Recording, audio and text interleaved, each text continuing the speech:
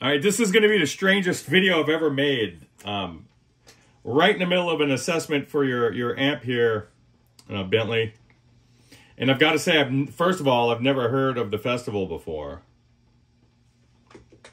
But my God, what a cool amp this is. This is probably one of my new favorite Peavey amps. I mean, this thing needs some work, don't get me wrong, but man, the bones are good.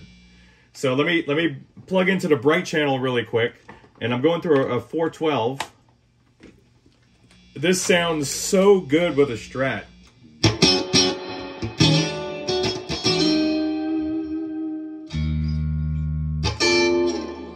Your tubes are absolutely roasted, by the way. You already know that.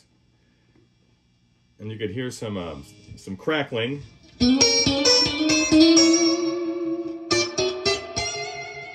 I love this thing.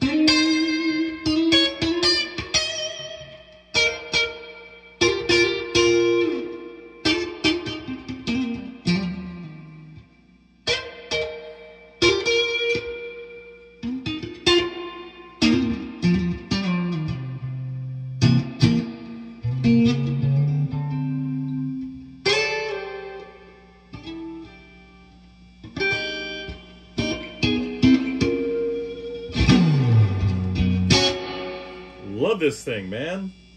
So the real treat is the normal channel, which is malfunctioning in a very delicious way. And here's what I'm talking about. Get some of that reverb down. There's an abundance of reverb, but check this out.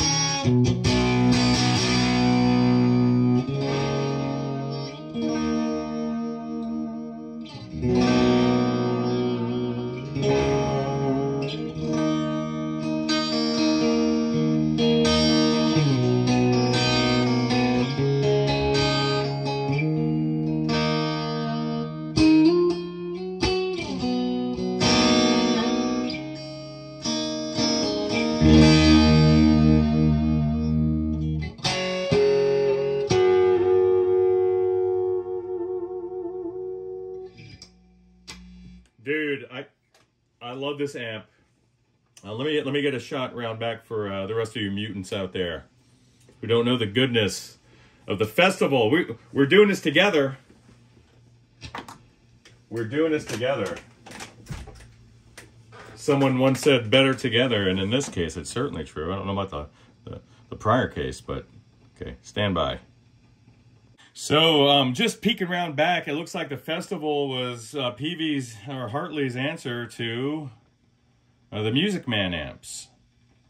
So, we have a quad of roasted Fender 6L6 GCs. Who stamped it first? Was it Groove Tubes or Fender? In any case, these guys are roasted. You should see the backside of these labels here. I don't know if you can check out that caramel overtones there in the back of these labels. If you look at this guy right here, and this one as well, and the other ones are like that, and you can see the silk screening even in poor shape. These are actually triple labeled. The original, the manufacturer was Sovtech. These are WXTs, which are really good sounding tubes, and they're incredibly rugged if you get the plus version especially. Anyway, figure this thing's about between 80 and 100 watts. We have an old Mallory cap can here. How many sections? 1, 2, 3, 4. 4-section Mallory. 240 microfarad and 220 microfarad sections rated at 500 volts DC. And then you can see an Accutronics, an old Accutronics, I think Illinois tank down there. And no doubt driven by Peavey's little op-amp circuit, which I think does a fabulous job. Call me crazy. But the amp needs a basic service. I don't know if it's going to resolve the crackling. But other than that, man, I would roll with this thing. Old Meridian Monster. This is Peavey. This is Peavey before. This was probably the best Tolex that Peavey ever had. If you can get a sense of it there, it's not that super deep nap that they started applying to like maybe pre-teal stripe solid state amps. You know, the really grainy and bumpy ones. This is more this is a thinner material, and the pattern is a lot more pleasing, at least in my mind. So take that for what it's worth. If this was my amp, I would give it a good. I would put in a new quad tubes. I would obviously check the capacitors there, resistors, do the whole thing. Give it a scrub-a-dub on a Tolex. Do the pots, jacks, switches, and just see where it takes us. The normal channel's got a hell of a lot of drive. So I don't know if that's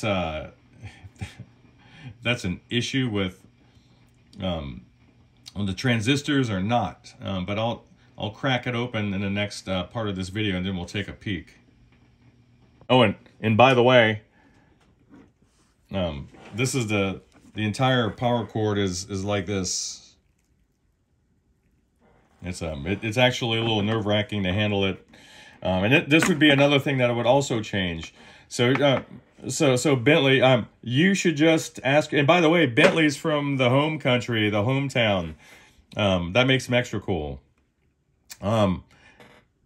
If this were my amp, I would also do the power cord. But you have quite a few awesome amps, man. I don't know if you still have that classic 5410. It doesn't do. Is there overlap? Maybe a little bit. I don't know what else you're running right now. But for sure, this dude is right in the Fender camp, where the classic 50 you have is more in a Vox camp, I think, to my taste. More British and English sounding. And this guy here is definitely more in the American camp. So if this has any overlap with the other stuff you've got over at the house, I don't know. But is it cool? Yeah, dude, super unique. Let's get this sucker open and see what little surprises we can find in there. And now you're going to send me down a rabbit hole doing some homework on this thing. I'm excited about this. I would have to order these tubes if you want to go in that direction. It's lightweight, which is a nice surprise and a nice change for Peavey. I've been getting nothing but super heavy amps from those guys. So this is a nice change of pace. So, okay. Oh, the thing that made that little house right there is still inside of this amp. But lucky for me, he decided to go enjoy the warm embrace of this filter cap can here. And there he is. Fried him right up. Good Lord, I'm glad he's gone. All right, sorry for the shaky camera. I'm really zoomed in here. These filters here, and in fact, everything on this board needs some attention. I can't quite see what these are. This might be 100 microfarads, but these need to go. This is actually this swelled up and then split its case, and then looks like it leaked onto this resistor, or the resistor overheated, but I doubt it. I doubt that the resistor did that. It just looks like that electrolyte material just corroded the board there. So I'd have to see about that. I would change these little electrolytics along the board as well, and then these little dudes back there, and see where that gets us. Otherwise, aside from the creepy stuff in there, I think probably good to go. Guys, well, this is not going to be one of those days where you're getting great camera shots.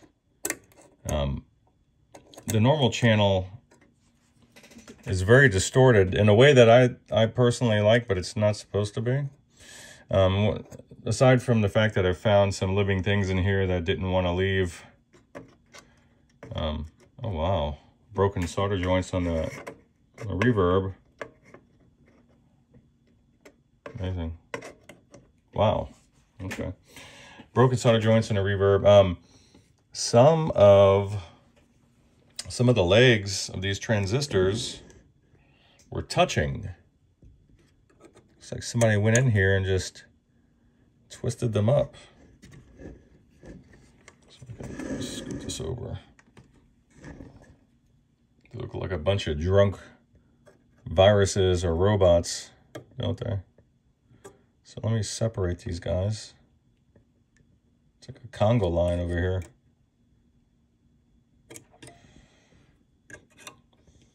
This guy, what are you doing there, buddy? Let's get you turned around a little bit. There.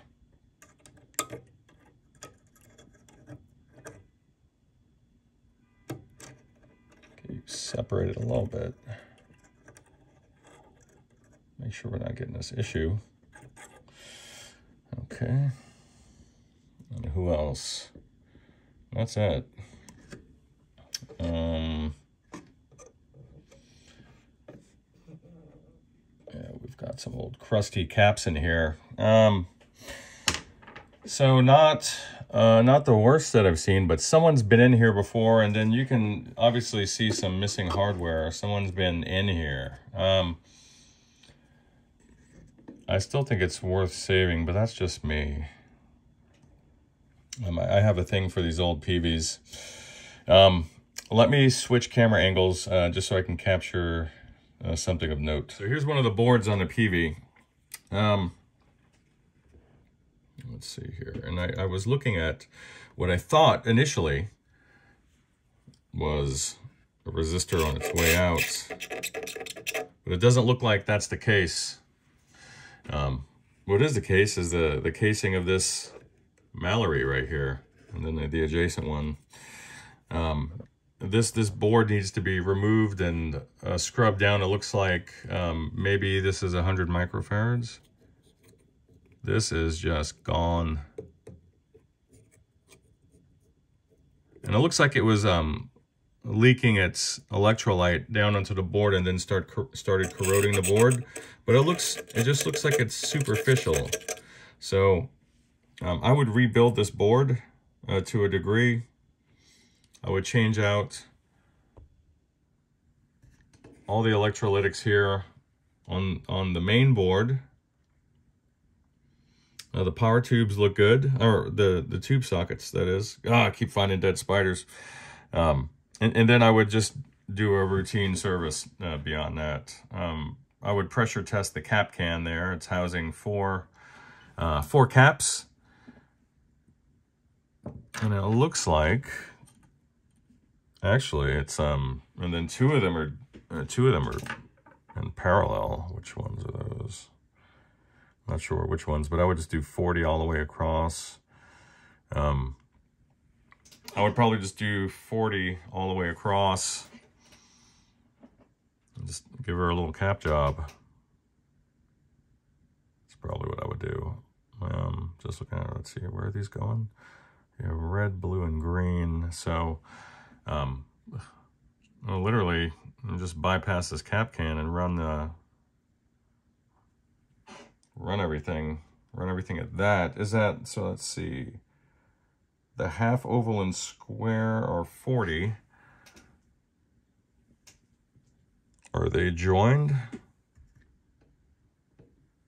So the half oval and the unmarked is joined. That means 60 microfarads. I would probably just put an 80 there in its place. Or actually, I would just run 40s. I would just run 3 40s. Right through here, I would just put the anodes right there. I would just do that. So what is that? That is, where's this guy at? Yeah, so anode, anode, and then anode. And where are you going? This is going around here, under here, and then over here.